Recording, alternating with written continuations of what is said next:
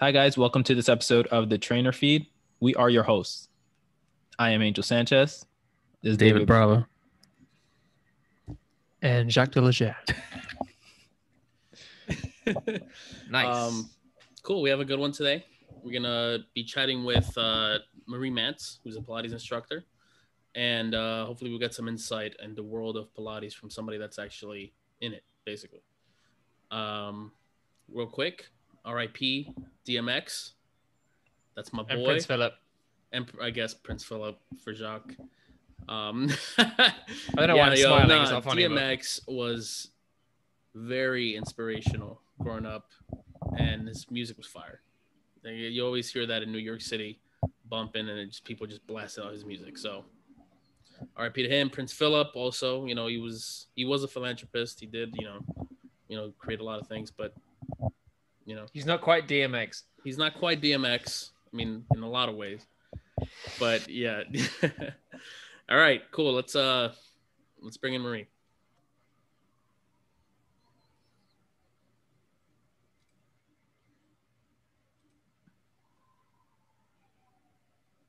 Hello. Hi, Marie. Hello. Hey, how's it going? What's up, Marie? Sorry for the little mix-up earlier.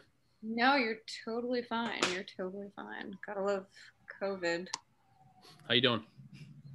I'm good. I'm in a new apartment, so I'm a little. Yeah, you just moved. Yeah, we went from a tiny shoebox to now what feels like a mansion. So. Ooh, that's the upgrade. Nice. Gotta love it. Seriously, you gotta love COVID for lowering these prices. I hate to say it. But... There's one positive. There's a few positives that came out of it. It's New York rentals going down for sure. Yeah. I mean, relatively. I guess. I mean, you can't say that. I think for me at least, I don't think I can move into Soho anytime soon. Even if Soho and Chelsea are still pretty. They lower their rents, but it's still up there. Yeah.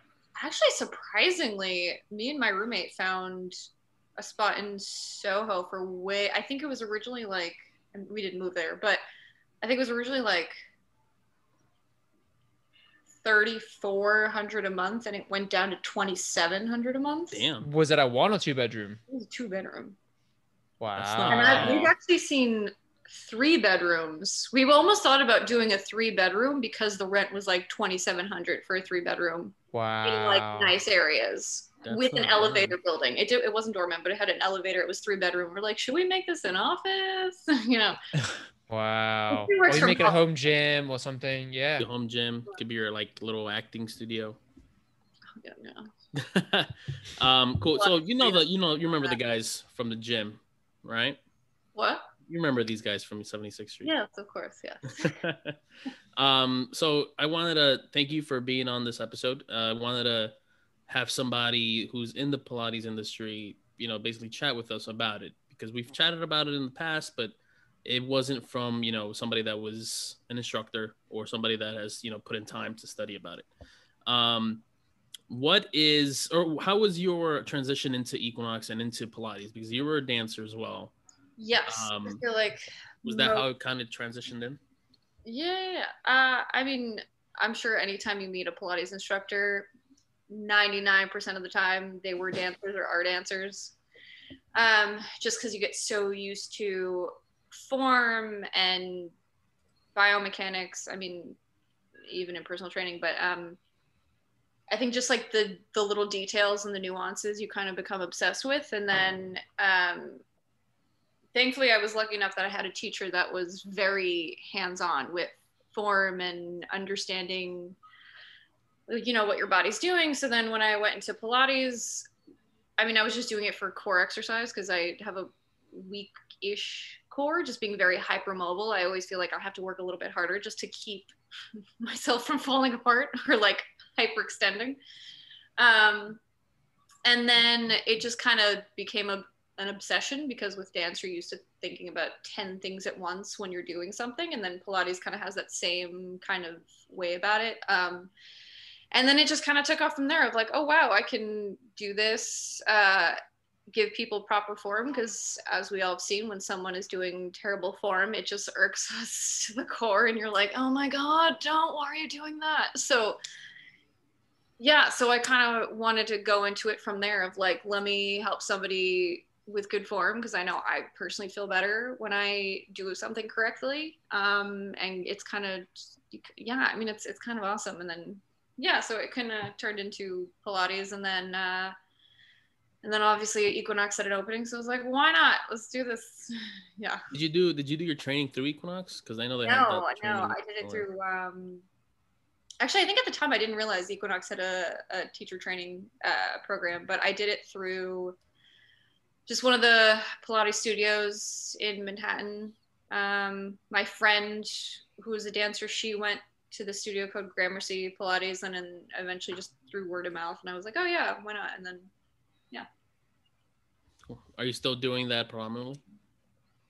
Are you still doing that predominantly, like Pilates and are you still dancing a little bit or no? Oh no, I got out of dance completely. I think once I quit dance, that was when I was like, okay, let's get certified, and yeah, so did that. Cool. Yeah, no, I you mentioned earlier about basically you being very flexible and mobile, and I've trained dancers in the past. I've trained Lauren. Do you remember Lauren, all the Pilates instructors as well? And the biggest thing always was, and when I've trained you, it's like, all right, you have great mobility, but how about we maybe not move your pelvis all the way, all the way or breathing differently? Yeah, can we so that's the thing too. Can you touch upon that? Like, whenever you get a new client, or whenever a friend of yours or whatever wants to learn about Pilates, how do you teach breathing?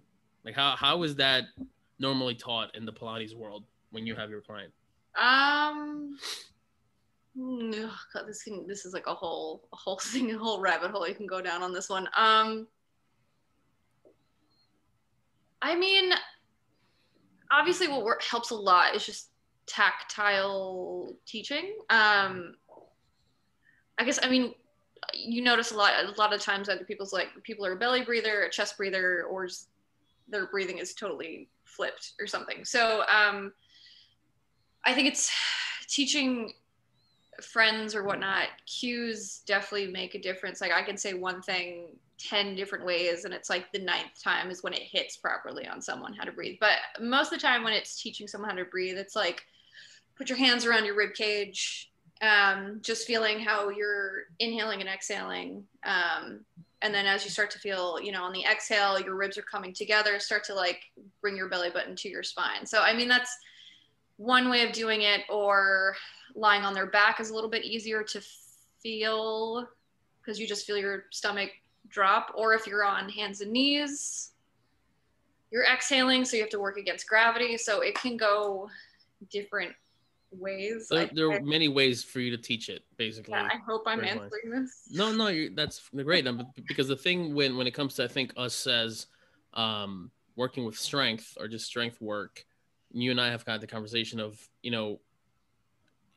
I personally, when I taught you or when I was teaching anyone else, it's like, okay, I want you to breathe into your belly. I want you to have that 360 breath, which I guess is all ties into, also in Pilates, they're like, you want a 360 breath, but you want to brace, not pulling the belly button in, kind of like bracing against it. Like you have a weight, like an imaginary belt around you, and you're trying to like brace against it to create more intra-abdominal pressure.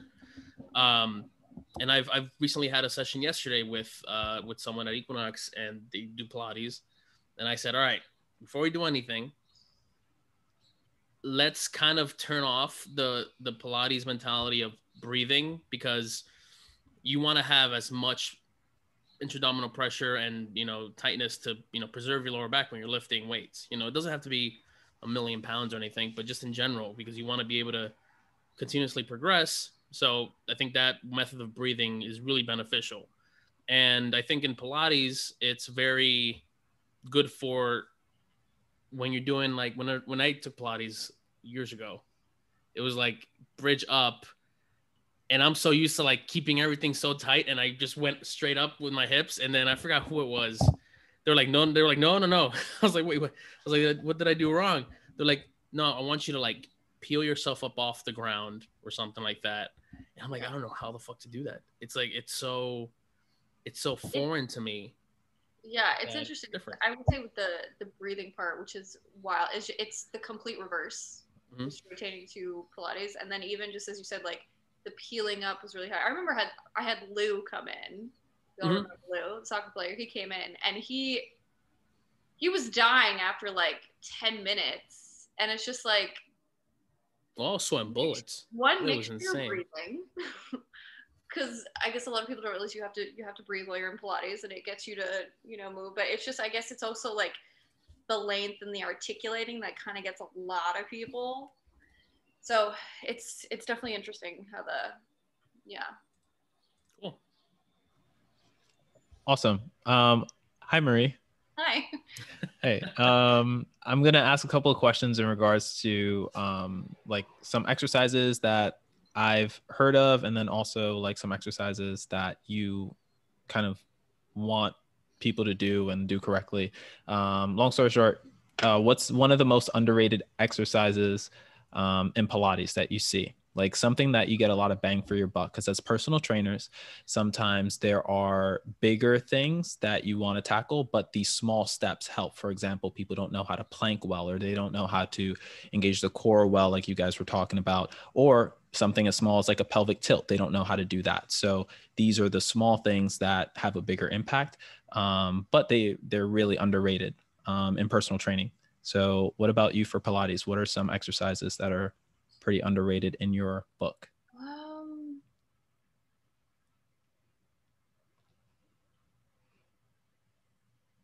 Don't think too hard about it. Please. It's like thousands of exercises that are going through your head right so now. many exercises going through your head right now. Everything. Well, what about, let's break it down a little bit. So like, what are some body parts or like some movement patterns, like let's say lower body or upper body? So maybe breaking it down like that, like what are some articulations that people just don't know how to do, whether it's like utilizing their toes in order to do exercises of the foot in order to have a better foundation, or like for hands and, you know, core work and things like that? Kind of what you said before, just teaching someone how to plank properly. I would say just scapular stability is a big one. I don't think a lot of people don't realize how their shoulder blade moves. So literally just doing like protraction, retraction, even I had one client where she couldn't do it with her arms up. She only did it with her arms to the side, because I get like your shoulders are naturally down. So the second she did that, it was more just like her shoulders would go up. So I think just that simple movement is just getting that awareness of like how your shoulder blade moves, how much like mobility you have there, and how much like when you're in that plank, just feeling that protraction when you're planking. Because we've had people come in a plank and that like their shoulder blades are still squeezing together. And you're like, no, you want to push away from the floor. And the second you get them in the right position, they're like, holy shit. I'm like, yeah, that's what you're supposed to feel. Especially it's really funny when like skinny me teaches someone how to do it properly. I'm like, yeah, that's how you do it. Don't let the tininess fool you. But anyway, yeah, that's just that simple one of just teaching protraction, retraction of your shoulder blades.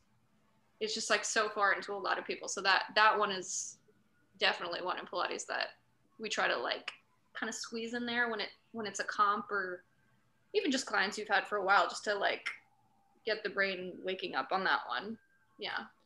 That brings up a couple of points, but yeah, I'll start with this one. Whenever I speak to somebody or I'm having them do a plank in a comp and a complementary, you know, session or what have you, you notice that sometimes there are these compensations or these little things that people don't really think about. And then you have to say, all right, stop. We're going to continue to do this exercise. However, we're going to segue and kind of talk about how the shoulder moves, right? We got protraction, retraction, elevation, depression, you know, and then their minds get blown.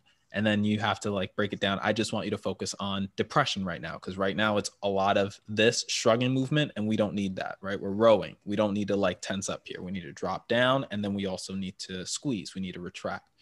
So it's interesting that you brought that up, because I do notice that that happens a lot. Even for something, we had another guest on a while back who was talking about pull downs and lat pull downs specifically, but I noticed that sometimes people do the opposite, like they hike up their shoulders and then they pull down kind of like elbows to rib cage, but keeping the shoulders up, which is completely not what the movement is supposed to be.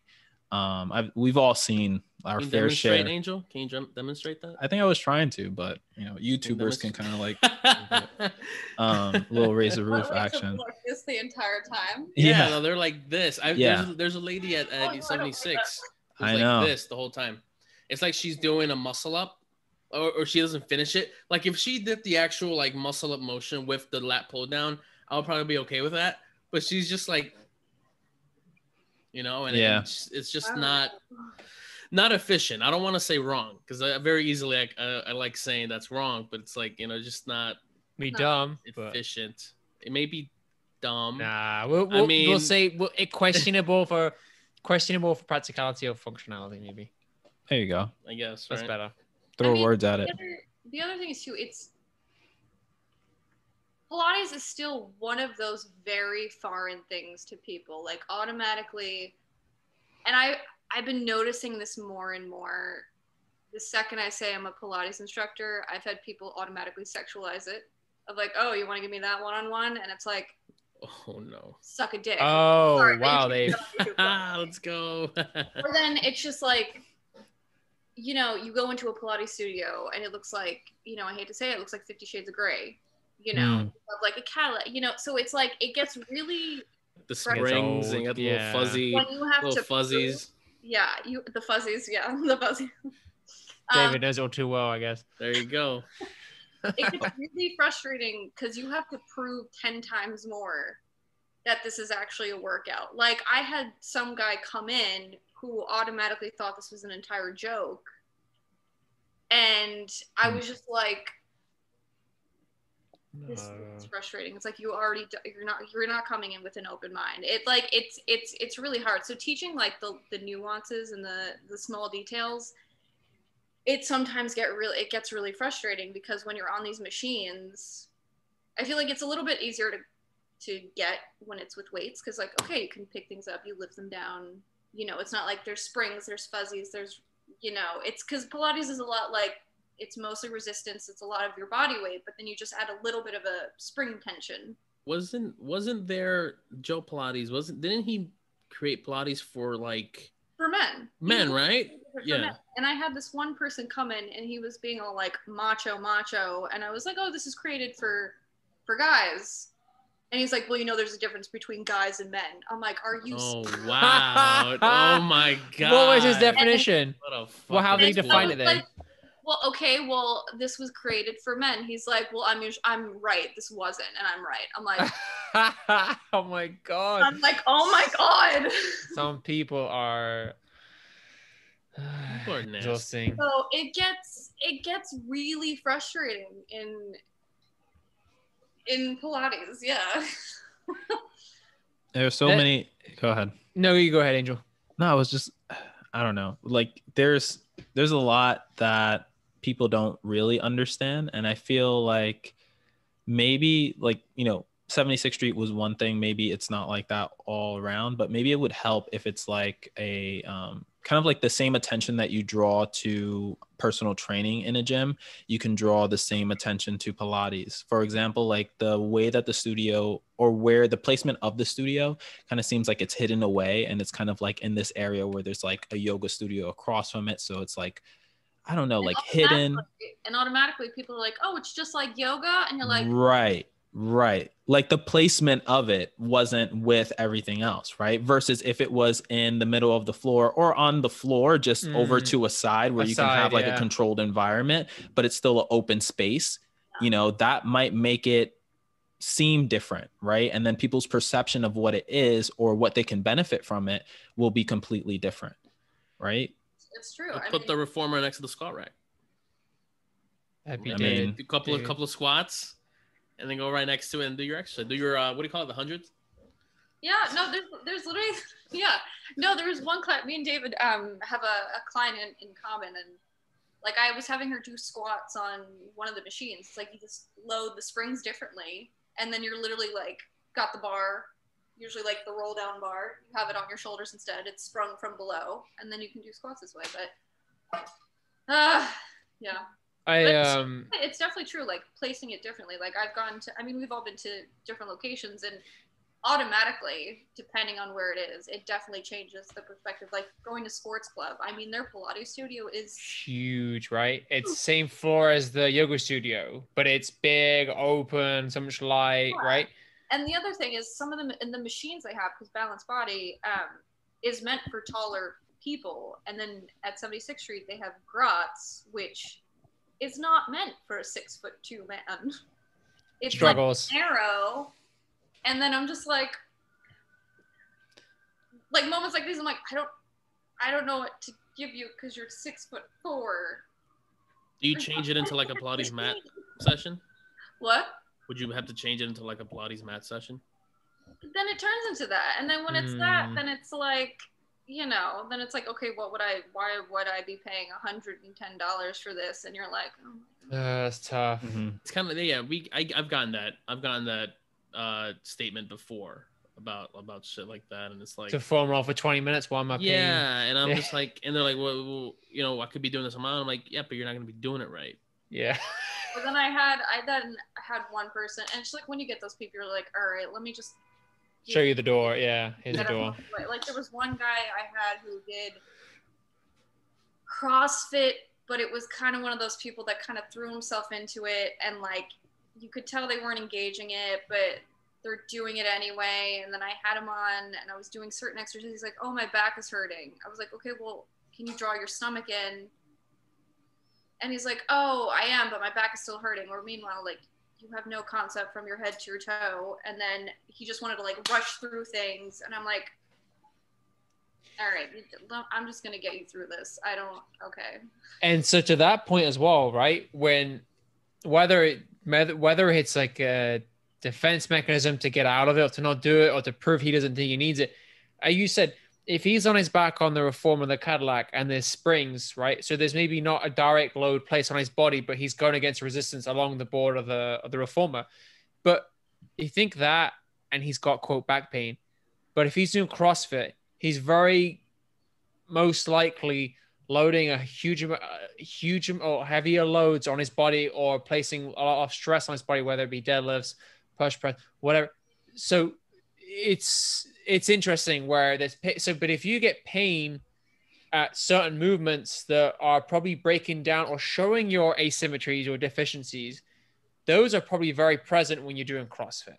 That's pretty fair to say, right? Oh yeah, 100%. I think it was just like one of those things where you can tell like the CrossFit mind of just like blasting through things. I mean, I'm not saying time. Let's just go. Come on. Yeah. But it's like, it's literally that I think for him, his mentality, I was like, I just wanted to like slow things down. And I think in his, that's where it was, where it's like, okay, I'm going to slow this down because you have to feel the resistance because you can't fly through this. And I think it was for him, it's like, okay, well, I don't like this. It's like, well, yeah, it's hard. There's my girlfriend is also an instructor, and I was a guinea pig when she was doing her hours of education and learning. So in the beginning, I wasn't very open about it. I'm very honest about saying that I wasn't. No. It took me a while for me to get my head around it, and one reason was because it was always humbling. Because like you mentioned, if trunk stability is an area of opportunity for you or a weakness, it highlights that. It humbles you, and it really highlights that. And as humans, it's maybe in the fitness professional world of like ourselves, we're able to say, you know what, I have weaknesses A, B, and C. I'm going to work on A for the next couple months and whatever. But maybe for most humans, we don't feel comfortable being shown that we're weak at something, right? We're in a very competitive world. We live in the New York market, which is very competitive. So why would we do something which constantly reminds us that we're weak? At least that was sort of my first impression on why I struggled to enjoy it, because and then it's also different when you work out with your partner. That's got a whole other element of like dynamics. So, but my trunk stability is still somewhat weak, but was weaker back then. And she would exploit it. She'd be like, you need to do this, your core this. She'd also give me like 10 commands when she's also a dancer. So she, like you said, dancers can take on the 5 different cues or 10, right? And then I think, did you touch on neutral spine is different in training to Pilates as well, right? So that also throws me off. But It's a complete like. Whoop. right, so do neutral spine. I am. No, it's this. I'm like, oh, hang on, like it's taking me a while. But I think there was also a NFL. He's retired now, an NFL athlete. I'd love to find the video and share it with the group and everything. But this guy was in insane shape, and I never forget his quote when he was doing Pilates in the video. He said, "This is the hardest workout I've ever done." Right, and the guy could push, pull, clean, whatever, however many pounds, was very in shape and again high level athlete. But Pilates got him. He's like, his quote was, "This is the hardest work I've ever done," and he was sweating buckets. But it goes, as you said, if you were to rush through a movement on Reformer or Cadillac, sorry, the Reformer, sorry. Yeah, it's like anything, any movement, right? Like with squats, if you were to do a half rep, if you just to rush it and do shit for reps, it translates to every movement. So I think it's like, where was I going with this? Just to say that professional athletes, that when they do it and they give the time, there's also, I'm a big tennis fan, and Andy Murray was, when he was rehabbing, was very sworn to doing Pilates for his recovery and was like, same thing. I wish I did this sooner, you know? And didn't Kobe do Pilates? I saw videos of LeBron. Kobe doing it. I want to see LeBron Yeah. James does a lot of Pilates. No? Yeah. Yeah. No, I've seen videos, I think, of him like chatting about how he's added Pilates to his regimen. I don't know. I want to say LeBron does a lot. I guess. Go on, sorry, Marie. Yeah, I think it's also one of those things. I think in the past maybe 5 years, I mean, the fitness culture has just blown up completely. And I think just a lot of people think like, okay, if it's a fast workout and I'm sore every single day and I'm like, well, then it's working. And I think it's just like that gets into a lot of people's mind. Yeah. Mindsets, yeah. And like Pilates hasn't, like, it's only blown up in the last 10 years. It's still considered like pretty new, I guess to say. And I think that's just like part of it of like, okay, well, Pilates, you have to actually think about it. And it's so funny too, because my roommate, she's a project manager. So for her, she's in a very high stressful job. And she read this that like for anything, like, so she likes high intensity workouts. And it was like she read that people who are in high stressful jobs, they like the high intensity workouts because they're used to that high intensity. It's go, go, go. There's no time to Yeah, rest. so the second it's like you have something where you actually have to think about it, it's kind of jarring. And I think that's also part of it too, of like, okay, no, you actually have to pause for a second, breathe, think about what you're doing. And I think a lot of people don't. You know what I mean? It's like kind of a hard concept. The biggest thing I think, to your point, is there's so many influencers on the gram, on just on magazines, that everything is like go, go, go. If you're not sweating, you're not doing it right. If you're not sore as fuck the next day, you didn't do anything. And that's when I think the go, go, go mentality comes from too. It's like, no, you don't have to be crazy sore. You will if you're a beginner. I think it's fair to say if you're a newer person into the fitness industry, you will get pretty sore all the time. But that doesn't mean you need to stay sore every fucking day, every time you're working out. And you need to stop and think of like, wait, no, I need to do this right. And if I want to do it right, I need to have adequate rest. Because once your body's fatigued, what's the term that people say? Your body goes through the path of least resistance. Is that the term, right? It's like once you're fatigued, your body's just gonna go in a weird place, not the place we want to do it, right? And second, that requires rest. If you're doing a heavy 5RM, you're gonna need 2 minutes at least. And some people are like, for 2 minutes, what the fuck am I doing? I'm not doing anything. Yeah. And I'm in the world of reps of 5 to 6. Anything over 6, something like 8 or 10, I'm dying. It's like, oh shit. But just because it takes time, especially to do it right. Yeah, I think it comes down to no one wants to slow down, or like, I mean, that goes through life. But yeah, I think when it's like a workout, it's like, oh no, I have to go fast and I have to do this. Like, no, you need to pause for a hot second, think about it, won't blow your mind, but yeah, so. What are some exercises that you do in comp sessions that you find are really valuable for some of your clients, like in general? Because sometimes people might, for the person who's coming in, they don't really know what to expect from Pilates, and they're just trying to get quote unquote in shape. What are some exercises that are go-tos for you? I would say one of them being just to curl up on the reformer, because you have the straps in your hands, so you have to like feel the tension when you curl up. That one is a big one, because the second, like, y'all know shoulders are going up. I mean, no matter what it is, like you'll see, you'll have them do whatever exercise it is, and you're like, oh no, they need to get the shoulders down. So it's interesting seeing them do a curl up with straps, and you're like, okay, can you reach this further away from you? And the second they're like, oh my god, I was like, yeah, you're gonna feel like, I'm not gonna say you're a serratus because that's too much, but I'm just like, oh yeah, you're feeling this kick. I'm like, yeah, that's what you want to feel when you curl up, even though like without the tension, you're not gonna feel much, but you're gonna feel that. You should feel that. So that's a big one. Because already you can see the shaking, the breathing. I was like, all right, we're working. The breathing's gotten harder. Okay. And then I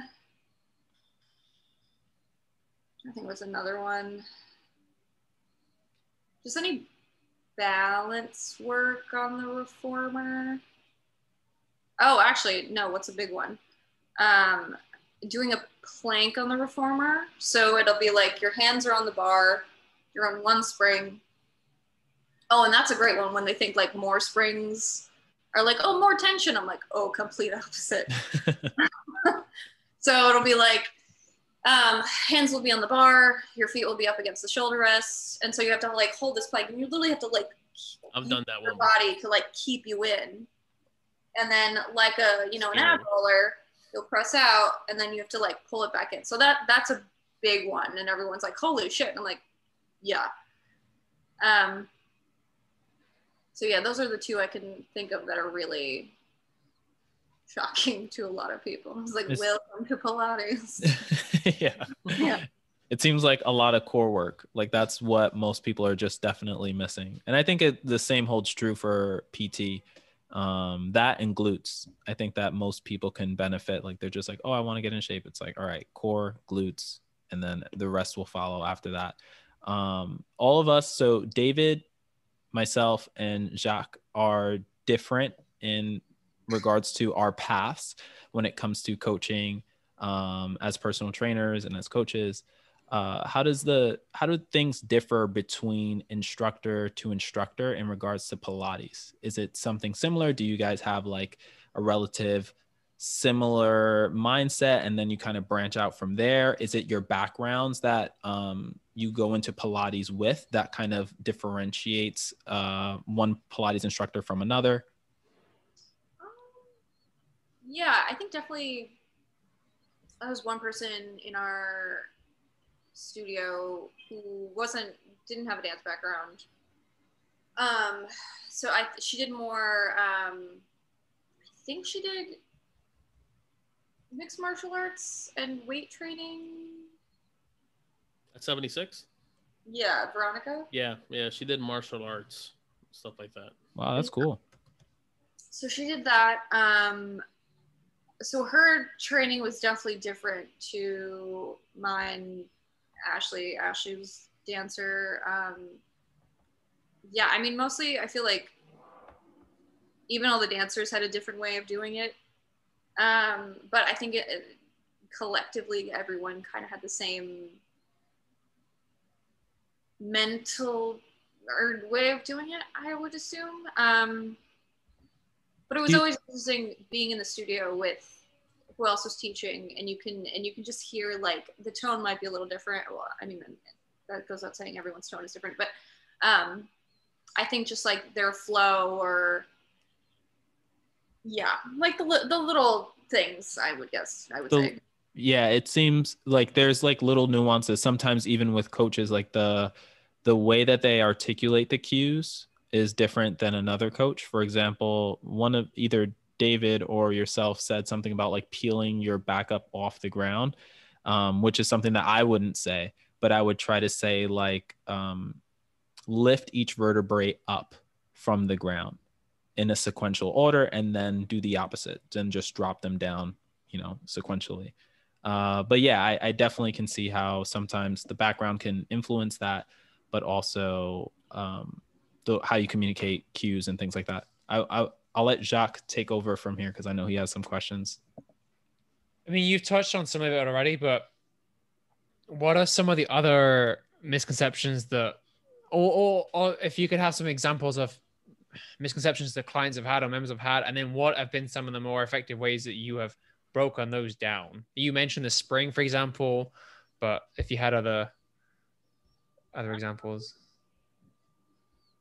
Sorry, ask that one more time. Yeah, so there's a few. So what are some of the biggest misconceptions about Pilates, and how do you typically break those down or break the barrier of those misconceptions? There are times I've probably given too much information to people and it like blows their mind and makes them really intimidating. I'm like, I swear to you, it's not. It's a lot of information. I mean, as the misconception being like, oh, it's like yoga, or it's only dancers do this, or only old ladies do this, or like when someone says that and you get them in the room, besides them being 6'4" possibly, and it being difficult to do the reform, I guess what I can tie in with this is whether it be that sort of person, or how does the programming aspect become of it? Because in personal training, I think when I speak for three of us, our mindset typically says, all right, can I get this person to squat properly, to hinge properly, to push and most likely pull? When it comes to Pilates, what's the thought process when you get someone for the first time, or what's that thought process look like?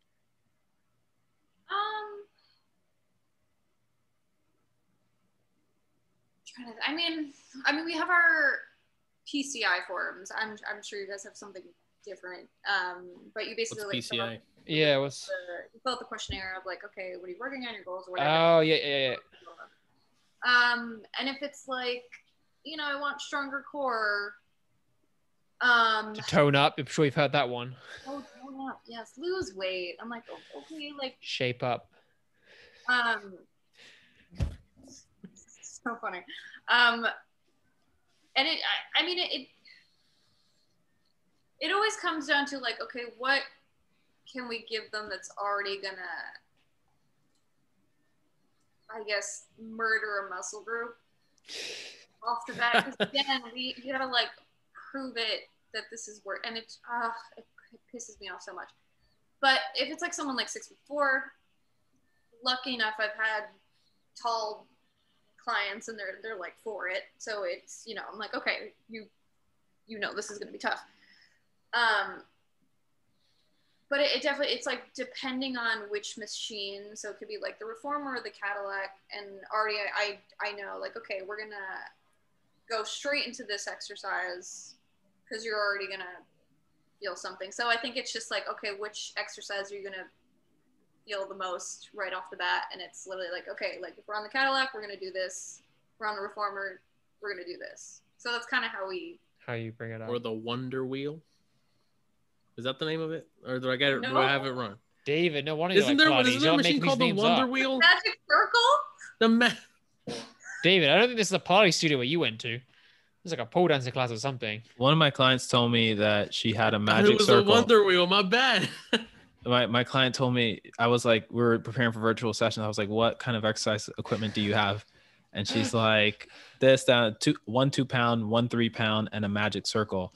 I was like, magic circle? And I look it up, and it's like, there's something completely different, that it's not an actual exercise tool. I got it wrong. That's Wonder Wheel is some completely different. Like the wheel. I call it Pilates ring, right? No, not. I was talking about. Fuck. There's one where it's like a seat, but it's curved. That people do like side bends on it. Oh, and you press it. It's got You springs could at the like bottom. it's like a, huh? Is it a Pilates thing? Yeah, it was in the studio. Wait. Is it the barrel? Yes. The big hump? The barrel. The Wonder Wheel, you The call it? Wonder Listen. Wheel. Somebody sold him on that. That was Lauren probably. She sold him on the Wonder Wheel. Wait, Wonder Wheel is that yoga wheel too, right? It's like you like lay on it and like extends your upper back. I don't believe anymore, David. Oh, it's the spine corrector. I gotta check this out. Wonder Wheel. I gotta look at the library now as well and I see. hate all of you. David's making stuff. Fuck David's all gonna of have the you. magic waterfall or something in a minute. Yeah, Lauren sold you on that one, and she just had you walk about your life thinking it's called the Wonder Wheel. That's pretty funny. I don't know. I don't know what you called it. One quick question, because Angel touched upon the different types of modalities in Pilates depending on trainers or different instructors. What's the difference between a classically trained Pilates instructor and what's the other school of thought? Is it modern, contemporary? Yeah. What's the difference between that? It really is it's just the certain movements. It really isn't that much different. I would say like the more classical Pilates would be you really like if you're curled up, you're constantly like your pelvis is tucked the entire time. That would be considered more classical. And then the more in the contemporary is when it turns into more like a neutral pelvis. So it really just comes down to like certain exercises. It really isn't that much different. It's like you're just more tuck in your pelvis would be more classical. Will there be a reason why one is better or worse than the other? I mean, to hold your pelvis in neutral, like you need to be doing Pilates for a good amount of time to understand it, because we all have that natural curve. So, neutral pelvis, you're going to keep the natural curve in your low back. And so if you don't know how to hold yourself in that way, you're going to naturally like arch and then feel it in your low back. So that's why the original way was to like keep the pelvis tucked. So you're feeling your core working. Yeah. Okay. I mean, even if I do my natural curve, I just need like a smidge tuck, just because hypermobile, I'll naturally, like if I'm standing, I naturally sink into my low back. So I just add a tuck in there, but yeah, that's literally just the position of how your pelvis is. And then there's certain exercises that are more contemporary that are not classical. So it really isn't that much. Okay. Yeah. I wanted to touch on, so you no longer wear the Equinox, correct? Yep. So with Deuces.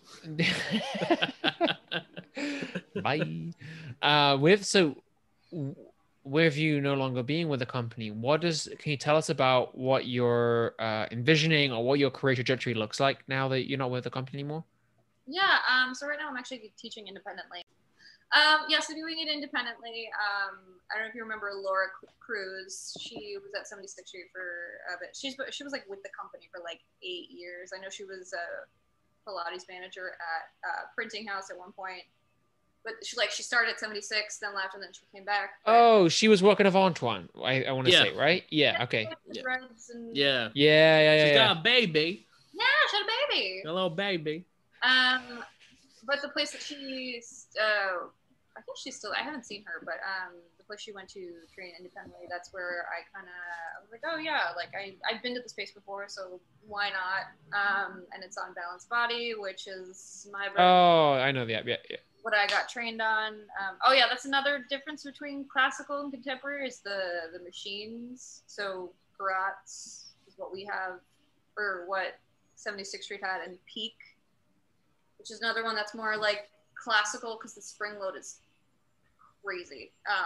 And then Balanced Body is one of the contemporary ones. So that's another difference. Are there people that are very much like, oh, I only do contemporary, or like, oh, I'm classically trained?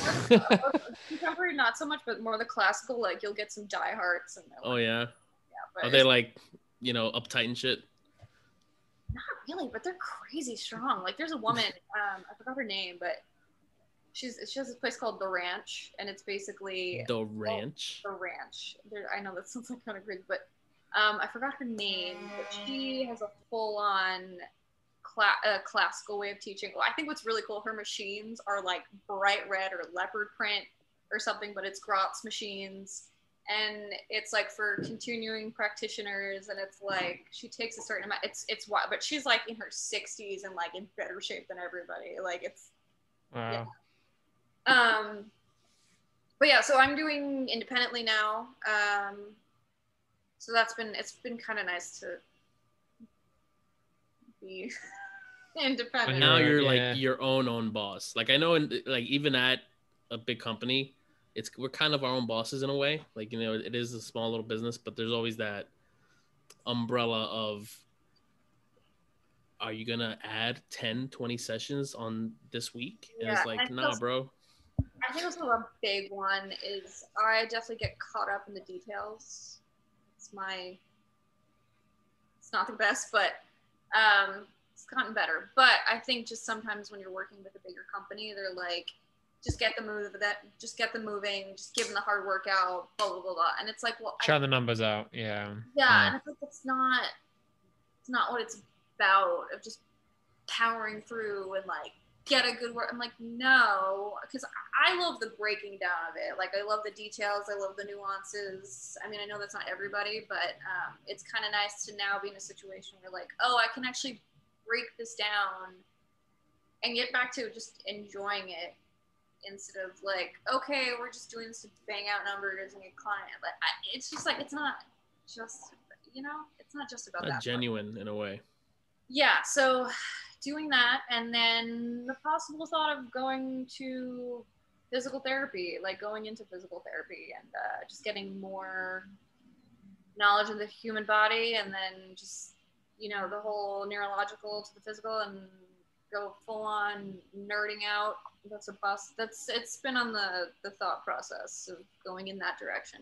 So no, that's cool. I think it's been, like you mentioned, the rentals in New York City, COVID being that effect. I think COVID has, in the fitness industry, also enabled us to see what life is or could be without said company or what's up, David?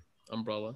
Yeah, it's just, hey, this is what it would be like if you were on your own, some sort of taster. So there's been some positive outlets in that. And I think the other thing as well that has probably been a challenge, I don't know if you can attest to this, but I guess personal training can get off lucky in this sense that you can go to the park, grab a couple of bands, a little dumbbell, and go crush a workout, have a TRX.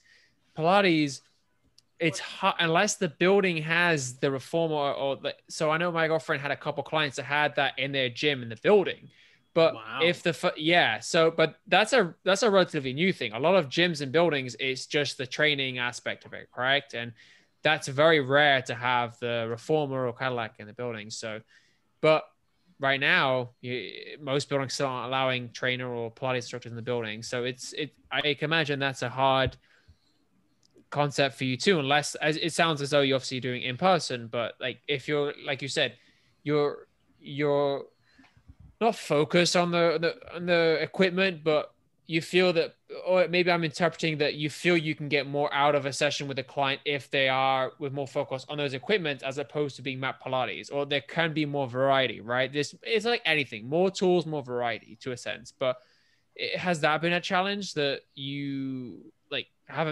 you've been limited with equipment for certain aspects of the pandemic?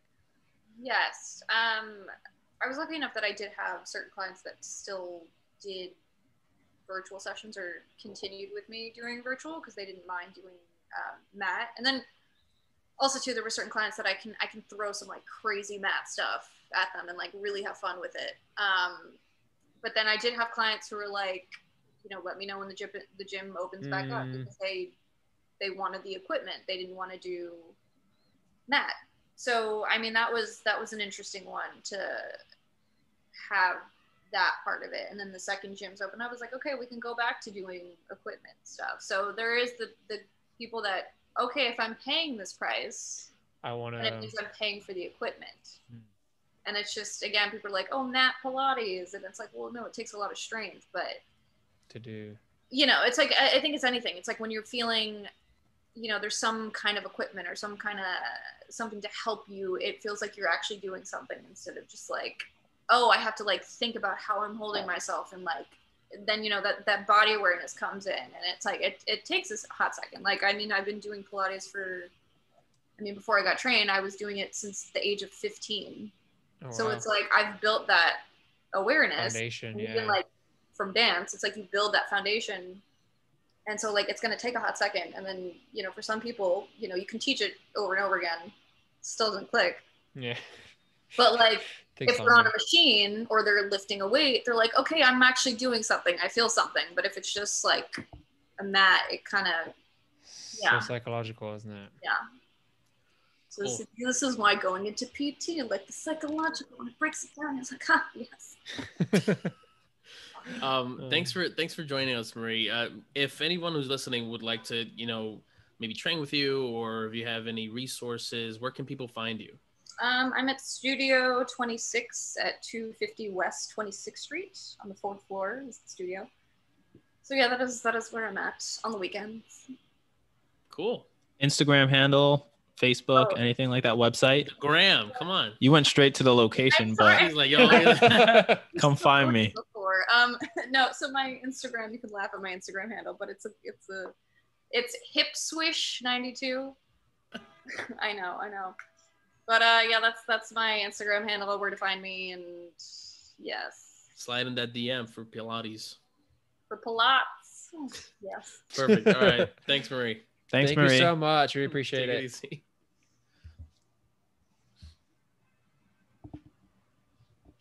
Cool. That was awesome. Awesome episode. We learned a lot. And we need to continue to have more diverse guests. I feel like Pilates, we just like scratched the surface. Right? Yeah. 100%. Yeah, we need to get more Pilates instructors and people that you said are just in the broader spectrum of this industry. That's awesome. That's good. It's hopefully our listeners will appreciate that. But yeah, that was good. Good episode. All right. So we'll wrap it up. Thanks guys for listening, and we'll catch you on the next one. Bye guys. Have a good one. Anchor, the podcast app. Why you should be using it. It's free. There are creation tools that allow you to record and edit your podcast right from your phone or computer. Anchor will additionally distribute your podcast for you, so it can be heard on Spotify, Apple Podcasts, and many more. You can make money from your podcast with no minimum listenership. It's everything you need to make a podcast all in one place. That being said, be sure to check us out on anchor.fm/thetrainerfeed. Once again, anchor.fm/thetrainerfeed. Bye.